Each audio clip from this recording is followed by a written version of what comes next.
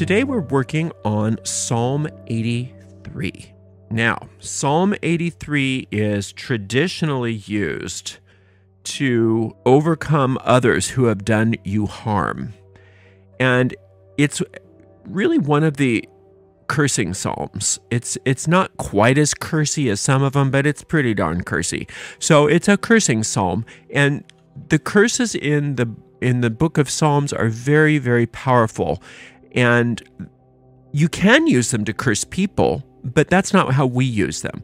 We use them to curse thought forms, to destroy errant thought forms. Now, the good news about all of this is if you do have an enemy or something like that out in the world, this still will take care of it, but we're not directing it at them personally.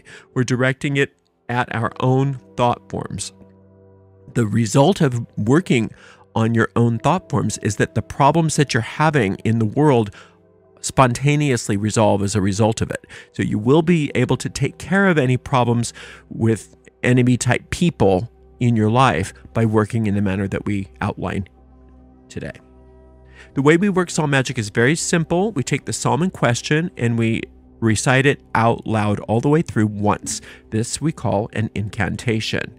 Then we take that same psalm and we go back through it and we work on it by considering each verse in order, and we search for hidden occult meanings within those verses. And we really try to work, we try to toil, we try to dig deep. And it's through that toiling in the deep soil of our deep mind that we are finding those seeds, those magical seeds of wisdom that are inherent in the psalm, and thus planting them deeply in the fertile grounds of our minds, where they in turn take root, and then they grow, and they blossom forth and bear fruit after their kind. And that is exactly what we are going to do right now together with Psalm 83. Keep thou not silence, O God. Hold not thy peace, and be not still, O God. For lo, thine enemies make a tumult, and they that hate thee have lifted up the head. They have taken crafty counsel against thy people, and consulted against thy hidden ones. They have said, Come, and let us cut them off from being a nation, that the name of Israel may be no more in remembrance. For they have consulted together with one consent. They are confederate against thee, the tabernacles of Edom, and the Ishmaelites of Moab, and the Hagarenes, Gebal, and Ammon, and Amalek, the Philistines with the inhabitants of Tyre. Assur also is joined with them. They have holpen the children of Lot, Selah. Do unto them as unto the Midianites, as to Sisera, as to Jabin, at the brook of Kison, which perished at Endor. They became as dung for the earth. Make their nobles like Oreb and like Zeb, yea, all the princes like Zebah and Zalmunna, who said, Let us take to ourselves the houses of God in possession. O my God, make them like a wheel, as the stubble before the wind, as the fire burneth a wood, as the flame setteth the mountains on fire. So persecute them with thy tempest, and make them afraid with thy storm. Fill their faces with shame, that they may seek thy name, O Lord. Let them be confounded and troubled forever. Yea, let them be put to shame and perish, that men may know that thou, whose name alone is Jehovah, art the most high over all the earth. Okay, let's go through this and work some magic, shall we? It starts out, Keep not thou silence, O God. Now, this, when the Psalms say God in the Hebrew, it is Elohim. When the Psalms say the Lord in Hebrew, it's the Tetragrammaton, in the way that the King James Version is translated. So, keep not thou silence, O Elohim. Now, Elohim is a collective. Elohim literally means the gods. So, the creative force in that book of Genesis was not Yahweh, it was Elohim. And Elohim is the ultimate creative force of the universe. And so when we're saying, keep not thou silence, O Elohim, we are saying, talk to us, let us hear, show us, help us, do something. Don't be silent. The silence of God is fine in meditation, but we've got problems here. We've got troubles. We need you to not be so silent. Hold not thy peace and be not still, O God. Now, if you recognize that God is stillness, God is peace, God is the peace that passeth understanding. So in that sense, what we're asking God to do is to be as upset as we are. So this is a very interesting way of looking at how sometimes we approach our higher power. We expect our higher power to be an image that we made. But that's not what God is. God is not an image that we made. God is infinite. God is infinite intelligence, infinite peace, infinite truth. And as such is the answer to our problems. The answer to our problems. For lo, thine enemies make a tumult, and they that hate thee have lifted up the head. Now we're talking about our own thought forms. All the thought forms within us that hate God are the thought forms which are at odds with our true will, are the thought forms that try to thwart our actual function here. Because if we are in alignment with our true will, also known as the divine design, God's will, if we are involved only with our true will, everything always works out. Everything works out beyond measure. But when we have thought forms within us that are at odds with God's will or our true will, that's when problems come about. So those are the enemies that make a tumult and hate God. They have taken crafty counsel against thy people and consulted against thy hidden ones. So those thoughts inside of our own consciousness that are out for self-destruction are crafty. They are sly. They are cunning. It's a collection of thoughts that we call the ego. That idea, that habit of mind that is thinking that it's separate from its creator, separate from all.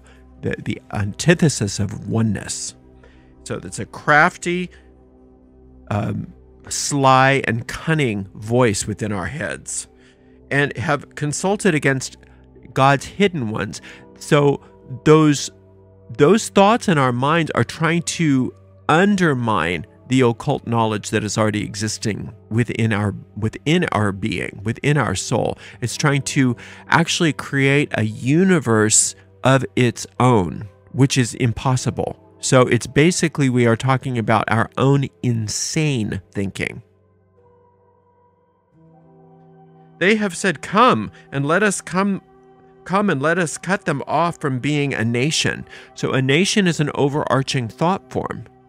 So these errant thought forms, this ego kind of mind is trying to recruit thoughts to create large thought forms, which can actually, in its insane thinking, overcome God, which is impossible because they don't exist. They're just illusions. You know, it's just the scary darkness is not so scary once you turn the light on. It's just it's seen as what it was. It was just a nothing. So the same thing with these thoughts. They're nothing, but they seem huge. And when they come into physical form, when they project on the screen of space, they seem even scarier because they come in the forms of people and events that seem to be out to get us. That the name of Israel may no more be in remembrance. Now, in this sense, the name of Israel is that nation within us, the overarching thought form of our soul. So the thought forms that we were created with. God created us with our own thought forms already. Any extra thought forms that we've come up with, that's what we've done. But we've already been given thought forms. And those are our thought forms. Those are our soul. So when it says that the name of Israel may no more be in remembrance. So these thought forms within us, these errant thought forms, these ego thought forms are trying to destroy us. They are trying to stamp out the memory of who we really are in favor of this false sense of self.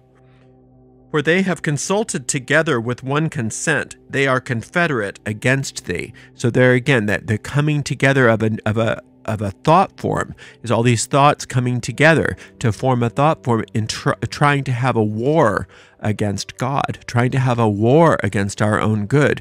And now remember that is insane thinking, because it's trying to do something it can't do. There's nothing that you can't do that. You can think you can do that. You can fantasize that you're doing that, but it's similar to throwing a rock at the sun and think that it's hurting the sun or destroying the sun. There's nothing that the ego can really do other than make you believe that it's doing that and scare you and try to enroll you in its delusion.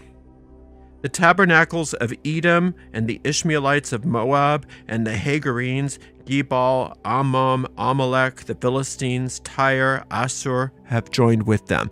All of those nations represent body consciousness and carnal mindedness, uninitiated mind, ego-oriented mind, separation, lines of separation. Gebal is lines of separation.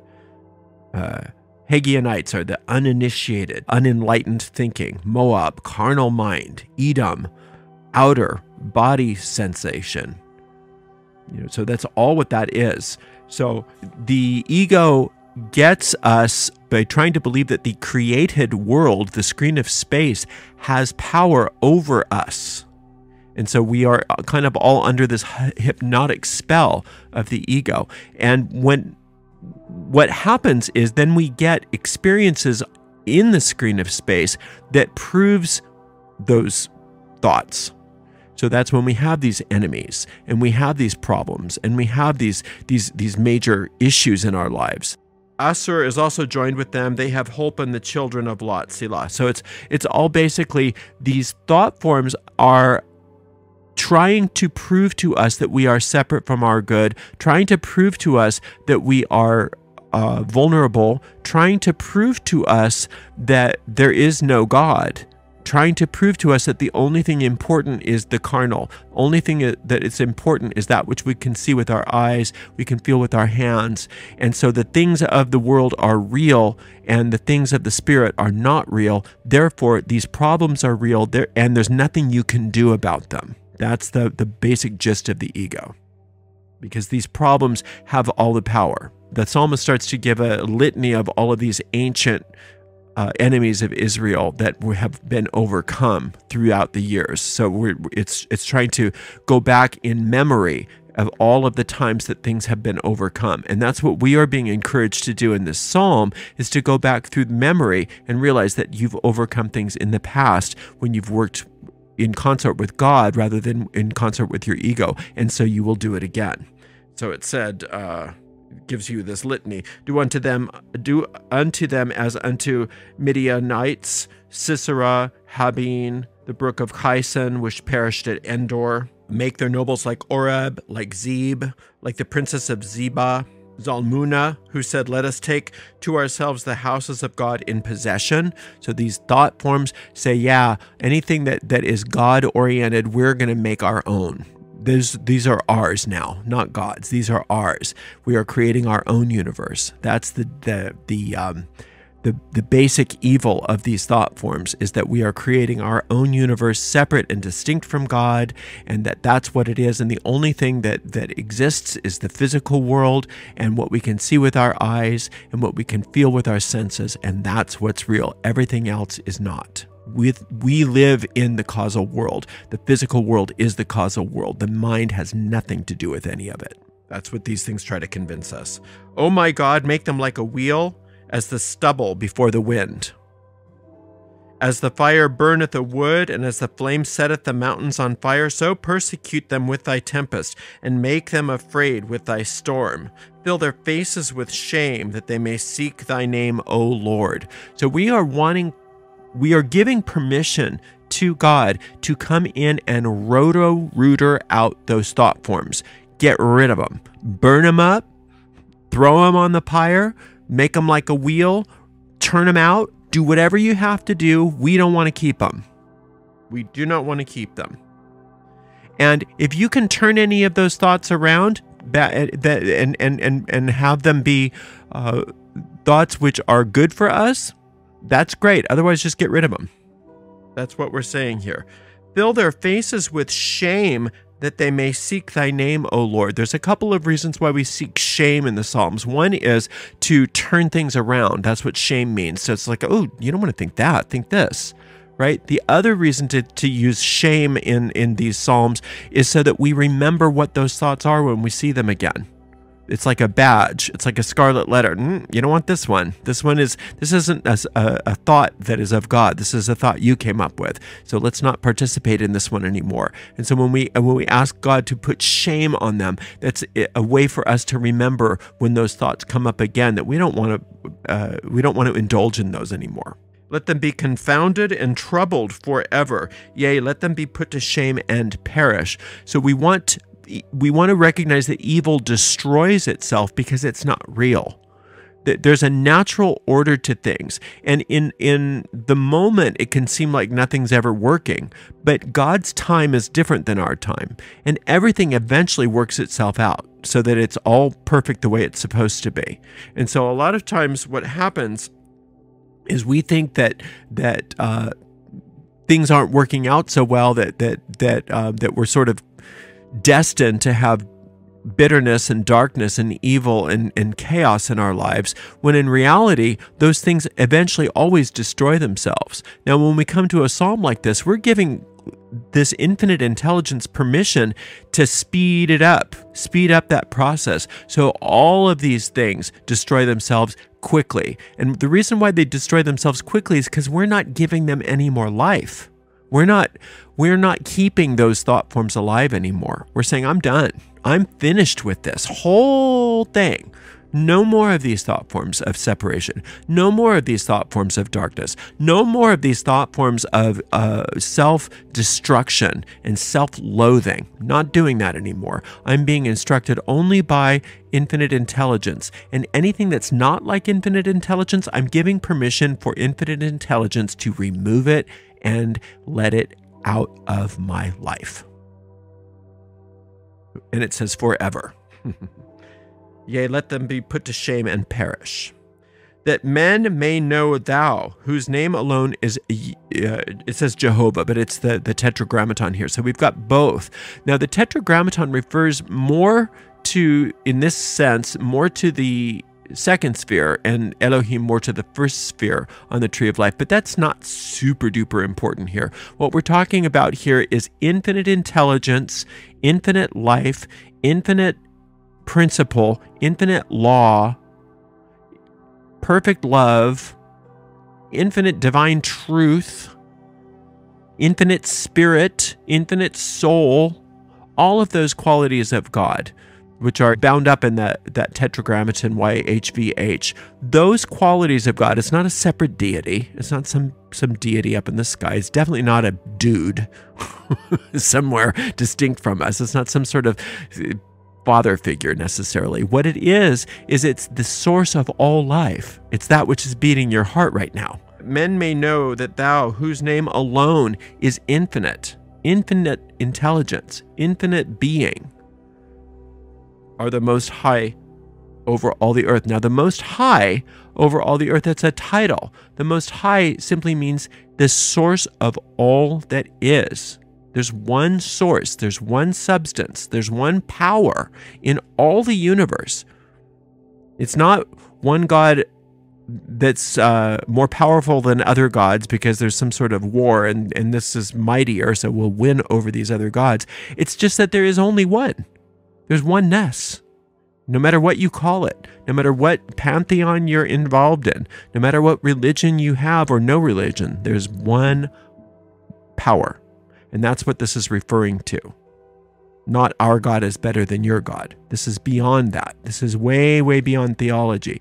This is coming to the realization that infinite intelligence is your source. Therefore, infinite intelligence can make right anything in your life.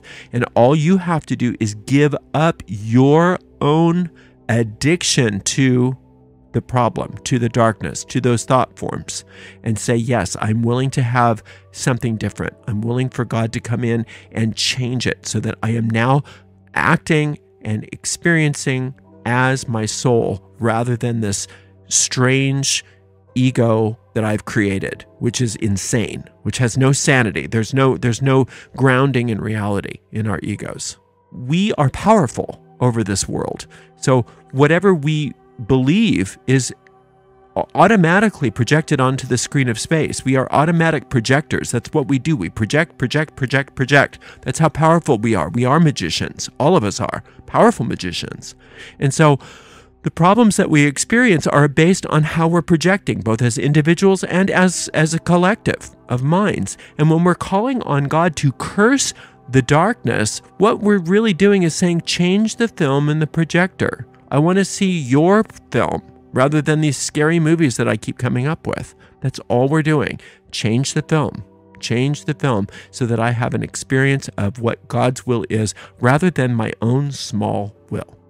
And so we just keep coming back to this psalm every single day until we have a sense of peace and certainty about whatever the situation that we brought to the psalm. And once we have that, then we can stop working on whatever that is and move on to something else. Thank you so much for spending some time with me today. I really appreciate you. Until next time, blessed be.